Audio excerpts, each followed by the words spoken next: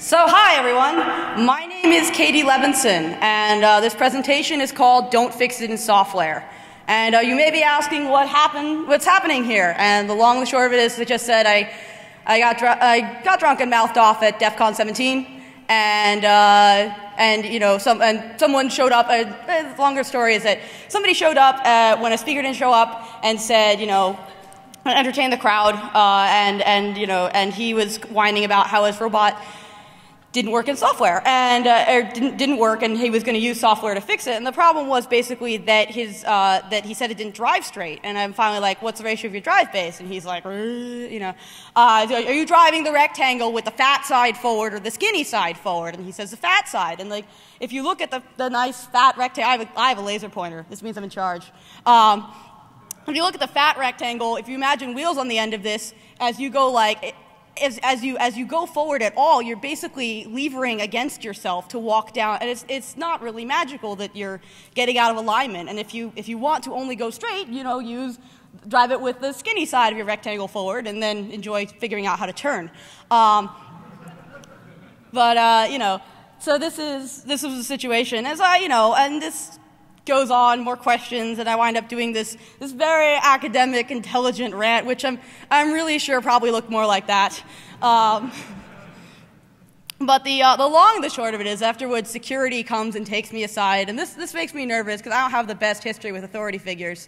But you know, he says, "Why don't you do that? This is a talk." And I was pretty excited because, you know, the bottle of vodka had been offered, and unfortunately some scoundrel absconded with my vodka. I'm really proud I got to use those words. It's like my vocab words of the day. But now, thankfully, someone else will give me vodka. Props to you, dude.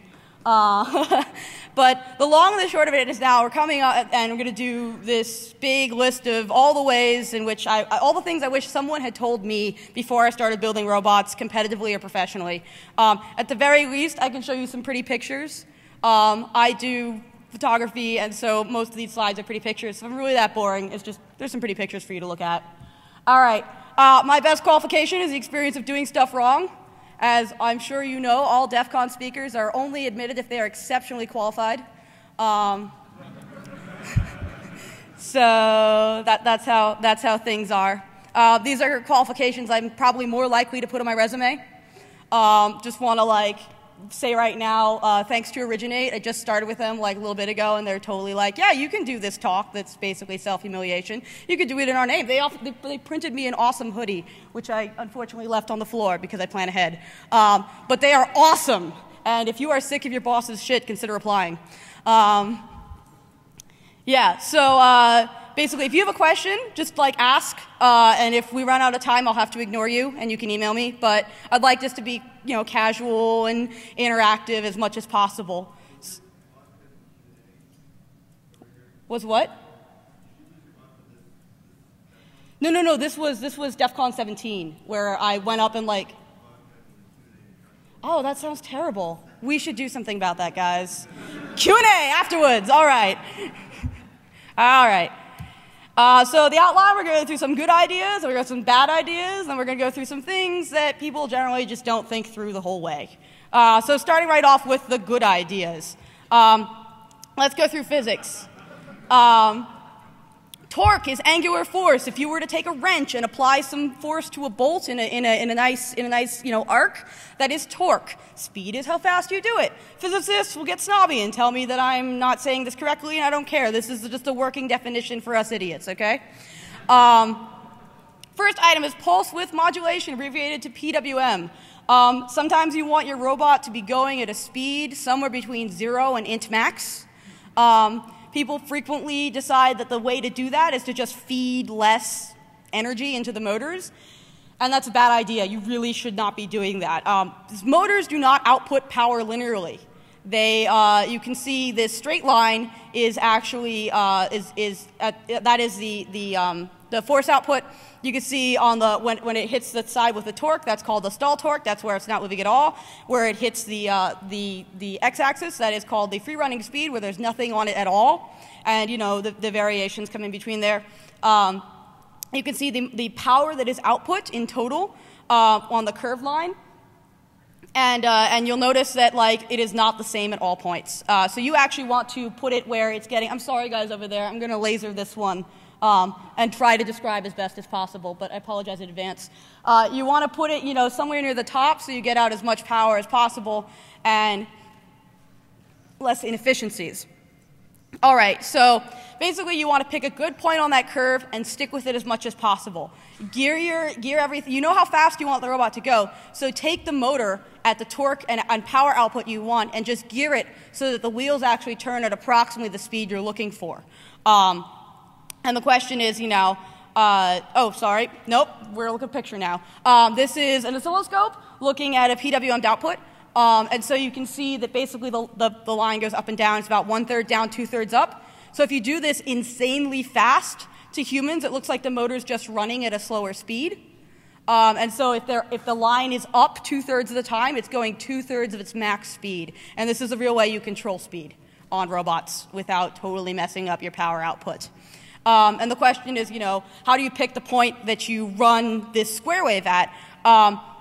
And the important thing to remember is that climbing takes force. Unless you're going to be constantly operating on a perfectly smooth surface, you're going to need a little bit extra boost to get over whatever you happen to run into.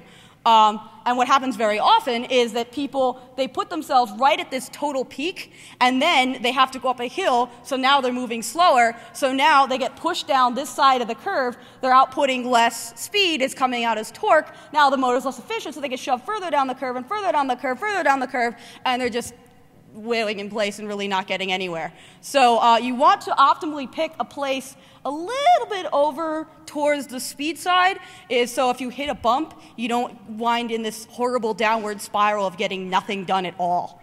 And the expected terrain will change approximately where on the speed side of the curve you want to set your running point, generally speaking. Yeah, I hope I'm going at okay speed. This is, you can see at the bottom, these things here. I feel like I'm being a total dick here. These things at the bottom, these are PWMs. You usually do this as a hardware object. You buy them. The internet sells them. They're like $100. They're cheaper if you like fire. But like, a good, trustworthy, I would feel comfortable putting this on my robot, and it will probably not be the thing that catches fire. It's about $100. This guy removed all of the cooling systems because he likes fire. That's his prerogative. You do get to at least see the insides of them, which is interesting to some people. All right, next item.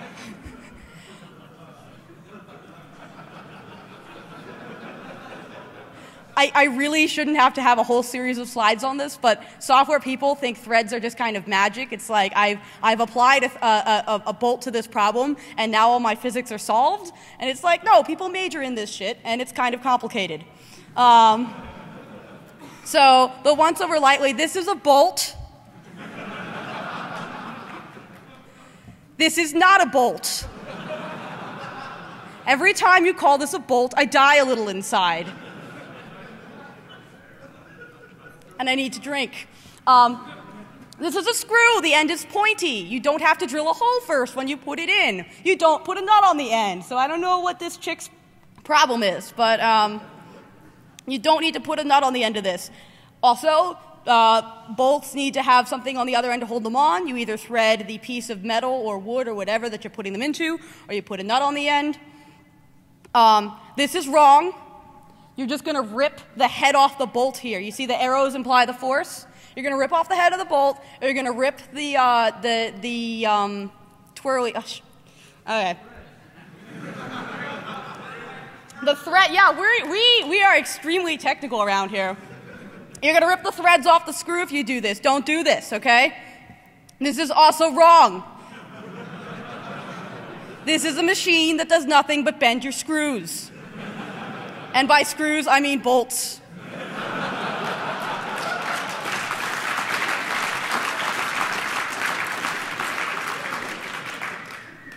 All right.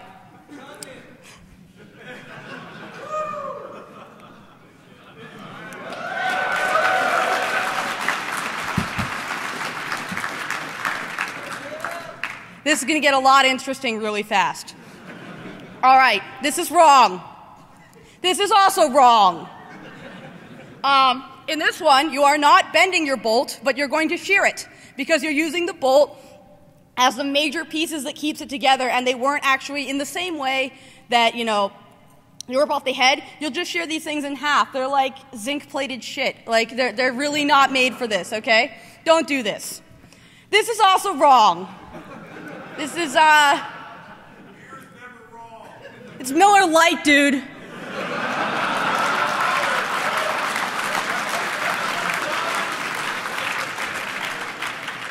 This is right, okay? This is how you do it. The bolt is actually not the object that is holding the pieces of metal together. The bolt is the object that holds the pieces together enough for static friction to take over and actually do your major holding force.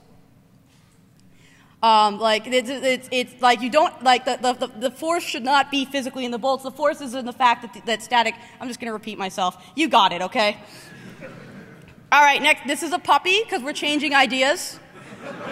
And people say I talk too fast, so I just put puppies and kittens and those things in whenever we have to transition ideas. I hope you guys are cool with that. Puppies are awesome, though, so I really hope you are.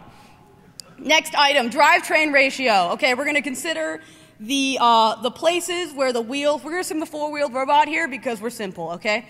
So assume that the points where the wheels touch the ground are points. You make them into a shape. If it's a square, then you can go forward and turn. If you want it to be super agile, you have the big, like, crazy angle thing, or you drive the rectangle with the short side forward. If you just want it to go straight almost all the time. This is not terribly complicated, but a lot of people are just like, I'm making a robot, I'm going to put some wheels on some plywood, So think about this when you're setting up your stuff. Okay, the other thing that people default to is a car. All of you who drive know that cars aren't actually, like, particularly nimble objects. It's just like trying to turn a bicycle. They need to go forward in order to turn. Also, making the wheels swivel properly is a pain in the ass. So unless you have a good reason for this is probably not the default that you want to go to, even though it's what you see most often in your daily life.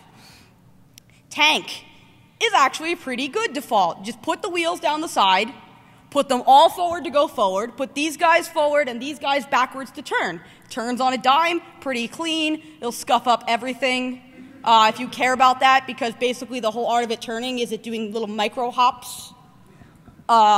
Particularly if you have large tank treads, and then you previously had rug in your house. Some people will do, like, 2 wheels tank driven, and then casters or omni wheels on the front as a slightly less brutal alternative. That will save your carpet significantly, but no guarantees, man. Omni wheels. Unless you have a good reason, you should just buy these. So many people want to make them. I warned you. So they're helpful with the resistance. They permit, like, some people will do, they will have a set of wheels going this way on the robot, and then a set of wheels going this way on the robot. And what you can do is, by driving different sets of wheels independently, you get a robot that goes this way and goes this way without turning. Cute trick. Terrible lateral traction for pretty obvious reasons. This thing in the middle here is an omni wheel. I'm sorry, the speaker's in the way. I really can't even see that one. I'm so sorry, guys. But yeah, this thing towards the middle is an omni wheel. And as you can see, it's a, yo dog, I heard you like wheels, so I put some wheels on your wheels. These little black things are free floating. So this is why you can have the wheels go opposite ways of each other and not have anything actually fight. This is also the transition side towards vector drives, which are these things with, like, the miniature hair curler rolling pin things. You'll notice these are at an angle, which means that this wheel, when you turn it, most wheels when you turn it, they just want to go forward. This wheel wants to go forward and also in the direction of the little hair curlers. And so when you look at this, if you put 4 of them on, their, like, default state is that they all have a direction. They all have 2 directions that they're pushing. And if you balance them right, you actually now have a, like,